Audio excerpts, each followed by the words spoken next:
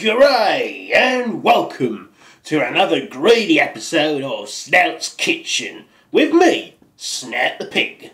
So today I thought I'd cook us up a classic dish, and that is beans on toast. So for today's cooking you will need a toaster,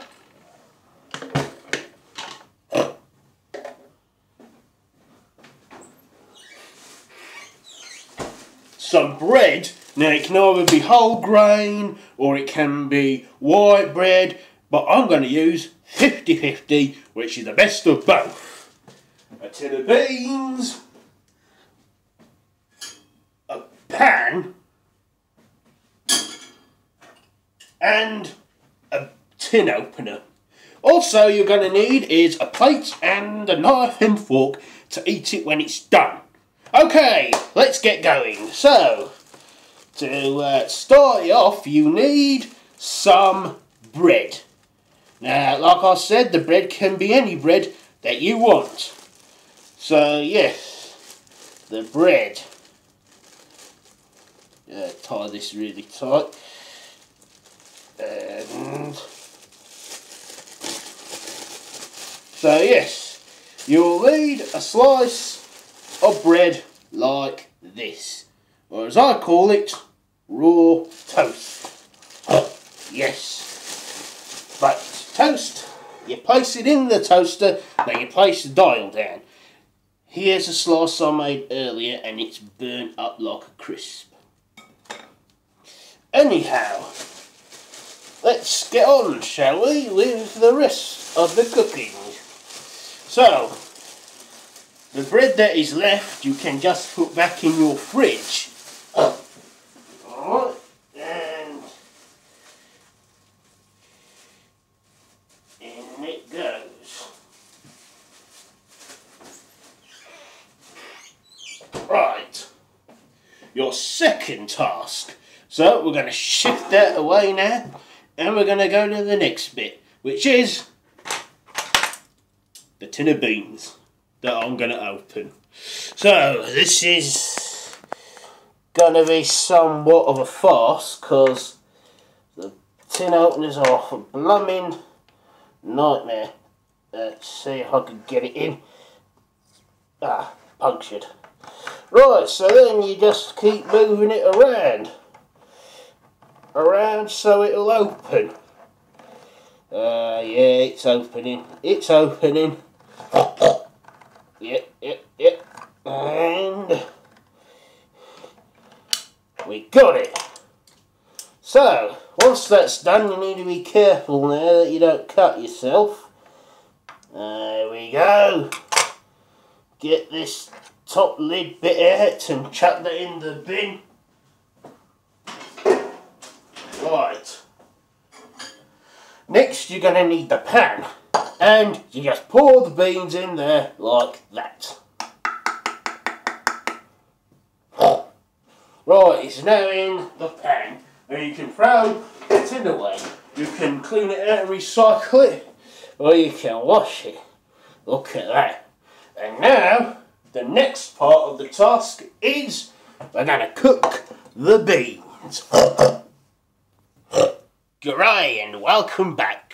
So, we're now going to cook the beans, which are right here.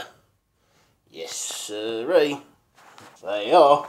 So what we're going to do first is we're going to switch the cooker on. Now, it's this one I need to do because it's on that corner. So you press it down, and then you should see that the gas is on. Turn that gas down a bit. Now what you'll need to do next is get some kind of a fucking teaspoon. I ain't said fuck yet in this episode. So yes, now we're going to mix those beans up. That's right, mix those bloody beans up. So they'll be nice and hot for when it's done. So now, I'm just going to leave the beans to cook for a bit. While they're doing that, we'll get on to the toast. Now I can use any butter. I'm using Clover's Light, but you can use any butter that you blooming want. I can check this in the wash sink now. Let's check on those beans before we start buttering. Oh yeah, look at that, eh? Right, so buttering the toast. So now we're gonna do that. So for this one, you'll need a spreading knife. You'll need to just scoop a bit of the butter out and start buttering it. Oh, look at that, eh? Buttered toast. Who'd have thought, eh? Right, so the toast is buttered. Now we can go back to the beans. So as you know, the beans are fucking bubbling, and I think that they're just about done. They bloody look done and all. Yeah. Now you can use any size tin of beans. I just had a small tin because it was busy this morning with the breakfast rush. So now the beans are done, and the next thing to do is to finish off the beans on toast. So, the beans are done, the toast is buttered, so let's serve. Look at that, eh? Lovely there, ain't it? Now, what I want to do now is put this in the sink and get it ready to wash. Now, as you can see, it is steaming because it is red hot and well quickly done. But you can see here, beans on toast, and that's how you make it. And to top it all off, when you're going to eat it, you're going to need a knife and fork, and you can dig right in there, and Bob's your fucking teapot, the job is a good one. So, that is all that I have got time for in this week's episode.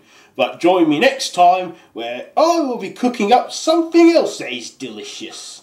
So yes, so if you like this video, please give it a like. If you want to share, then also feel free to share.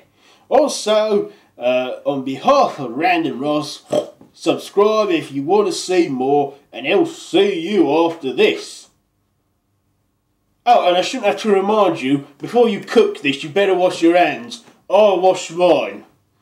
Anyway, that's all I've got time for. So, till next time, goodbye.